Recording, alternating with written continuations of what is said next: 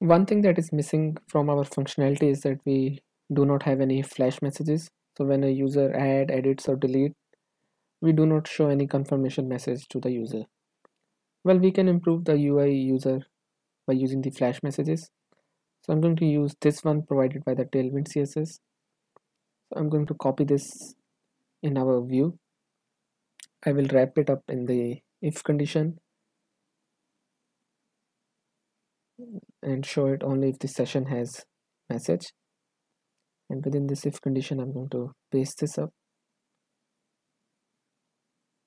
And then I'll replace this p tag text with the actual flash messages. And there we go. Now within our component, I'm going to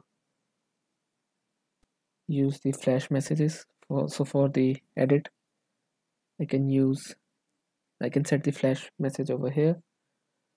I'll set it with this key and then the actual message.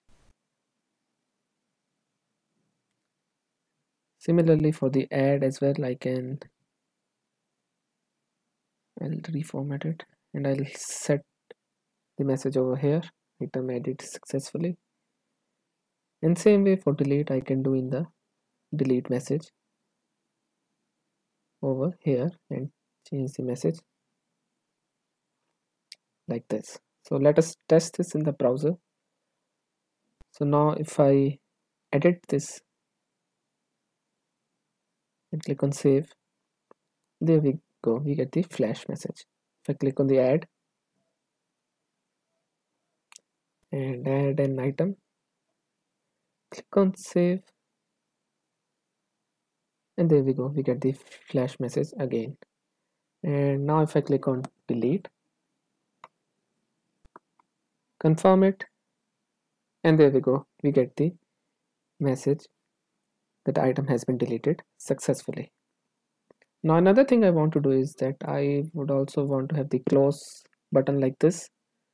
So again, I'm going to copy the HTML related to it and paste it in our view over here.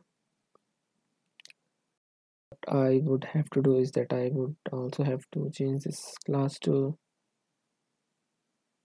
add a relative class over here, and I would change this red to white.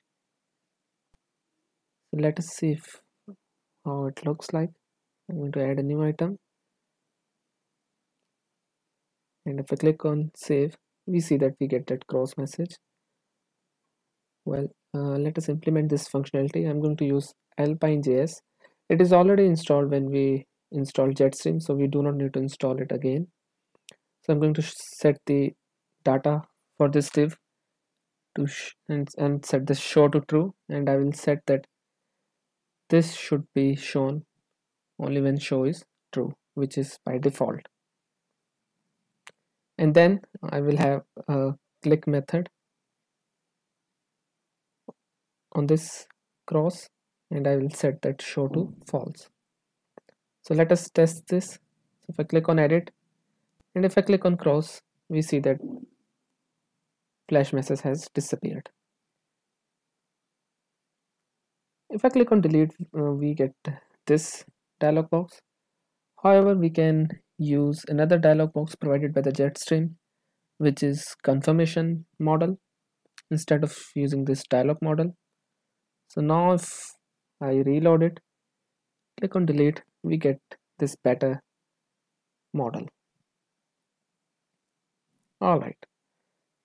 So with that, our functionality for implementing CRUD with Livewire and Jetstream has been completed.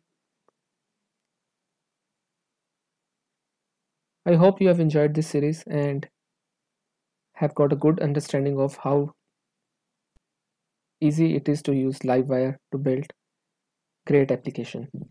So if you have enjoyed watching this series, please do like and subscribe to my channel. And you can also watch other videos related to the Laravel. Hope you have enjoyed. Thank you very much for watching. this series.